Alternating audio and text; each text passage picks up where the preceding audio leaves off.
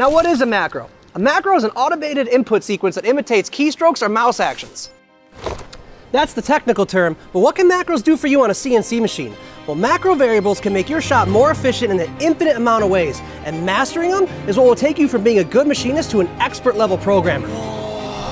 Ever since I did that video on segmented threading, you guys have all been asking for more videos on macros.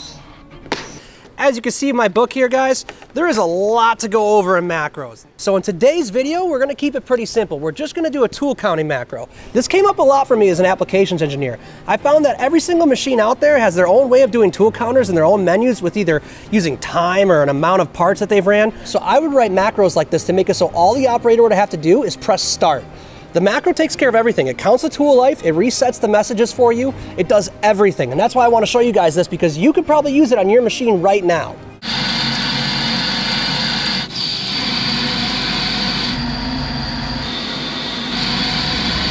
So in today's video, I made a pin so we can focus on just the programming. And because I like you guys so much, I made the part super simple so we can just focus on the programming itself. All right, now before we get typing away on our keyboard like Ray Charles on a piano, we need to make sure the variables we're using are not being used already. Depending on the manufacturer of your machine tool, they might be using certain macro variables already in different subprograms for like where your tailstock is or whatever. So you need to go into your offset screen and make sure they're not being used. So after pressing offset, arrow key over to where it says macro. Press macro and then type in the variable you think might be open. For me, it's gonna be 600. I've already checked this so I know there's gonna be nothing in there. Make sure there's nothing in there. Your machine tool might be using some of these variables. All these you see here were used in my thread macro that you guys saw, I don't know, 2 months ago, whenever that came out.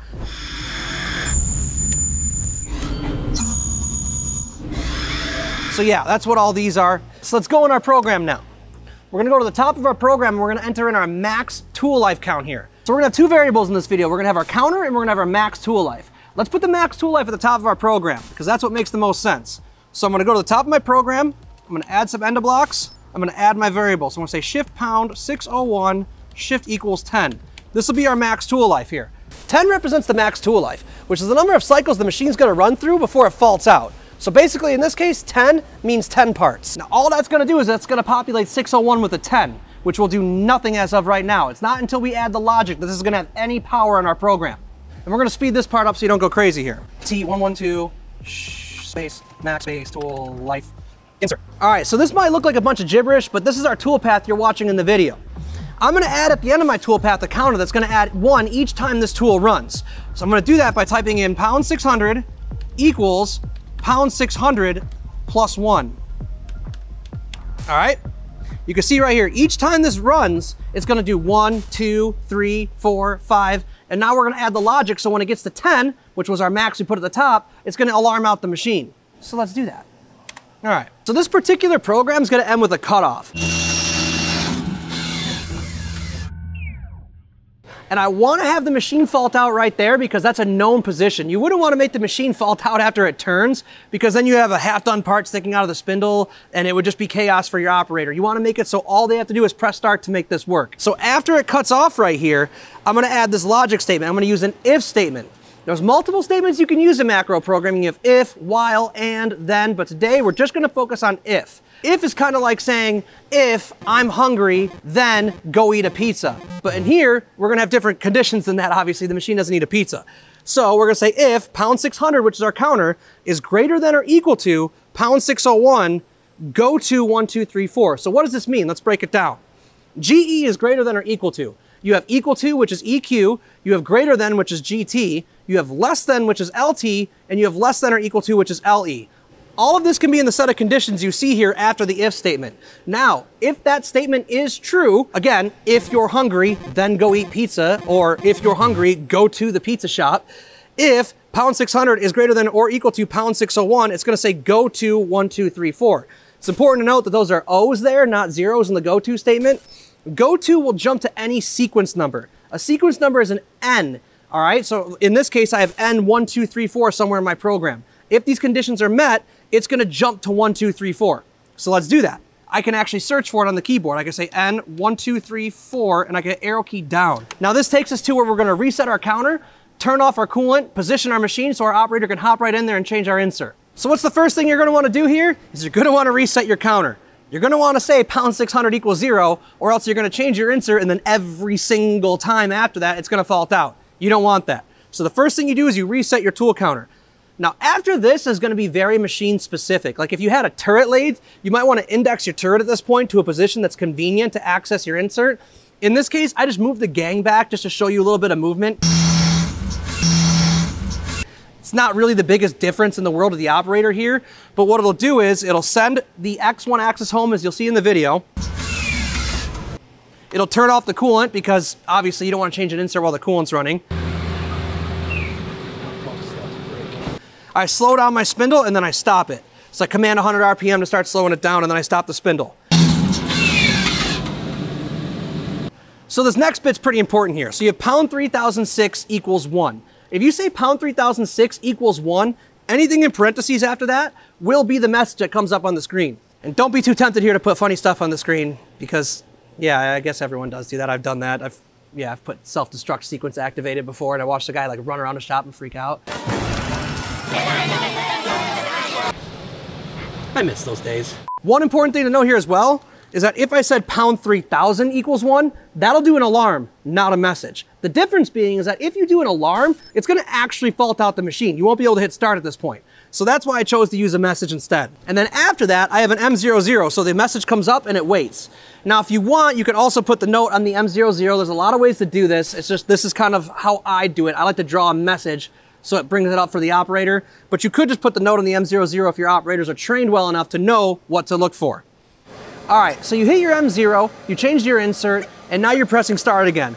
Now your machine's gonna be different than this most likely, but mine, I had to rerun the cutoff because I brought the gang back, and then once I'm done, I stop the spindle, and then I say go to 5, 6, 7, 8. Remember, go to, with O's, not zeros, jumps to a sequence number. That sequence number in this case is gonna be N 5, 6, 7, 8. You don't need to include the N in your go-to statement, but if I do it here, if I say N 5, 6, 7, 8, and I hit up, it jumps right to the end of my program. You'll see here end loop.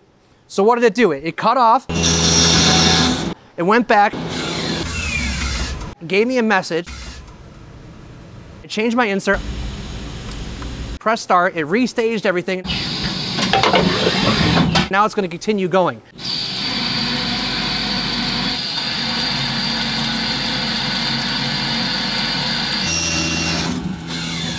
So I found as an applications engineer, going around and doing turnkeys for all sorts of different companies, that it's way easier to do macros like this for people, because if you have to show someone these tool counting menus on all these different machines, it can be really confusing for operators. I mean, even if you were a doctor straight out of college and I showed you these weird menus that are all these different machines, it'd be a pain to learn. It's much easier just to have a message come up to say, hey, change this specific insert and have it restage everything. All your operator's gonna have to do here is press start, which is super convenient. And I guess that's it. I kind of added in the middle of a sentence there, but honestly, that's it.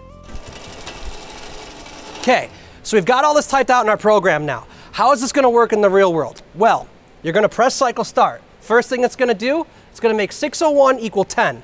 Then it's gonna do its machining, and then after your machining each time, you're gonna add 1 to 600. So 600 is gonna equal itself plus 1. It's important to look at this plus 1 here as each part you're making, right?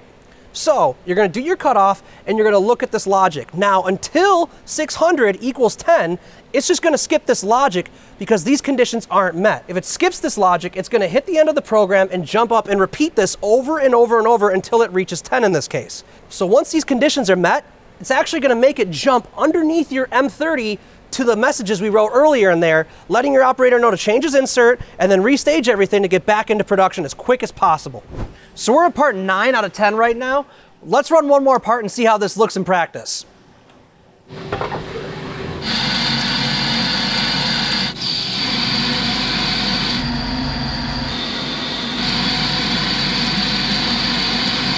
So this is our last part right here, okay? It's gonna run it, it's gonna come back, and it's gonna be ready for me to do the tool change.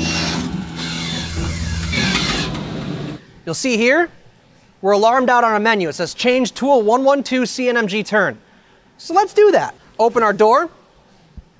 Bada bing, bada boom. Grab our tool.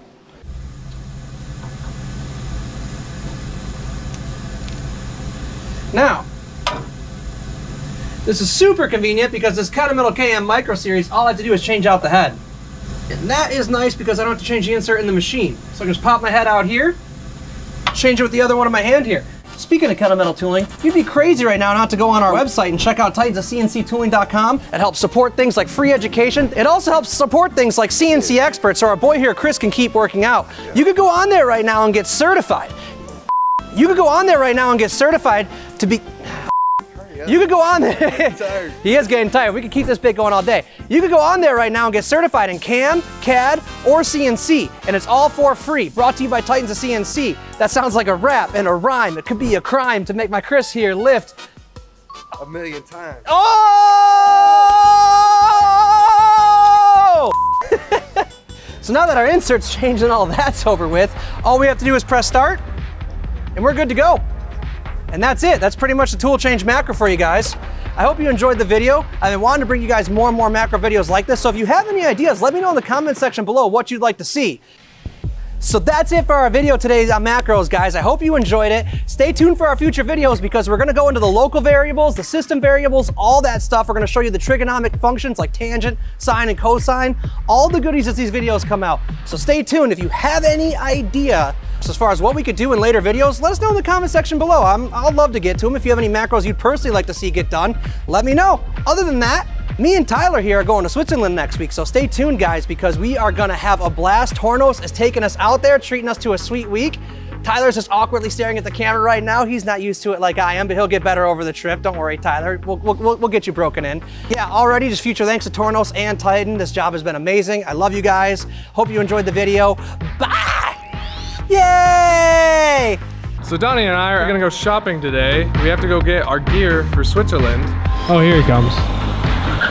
Come on, dudes, we're going shopping. If you guys aren't already, follow us on our other social media platforms like Facebook, TikTok, LinkedIn. We're posting behind the scenes footage like the stuff you're seeing right now.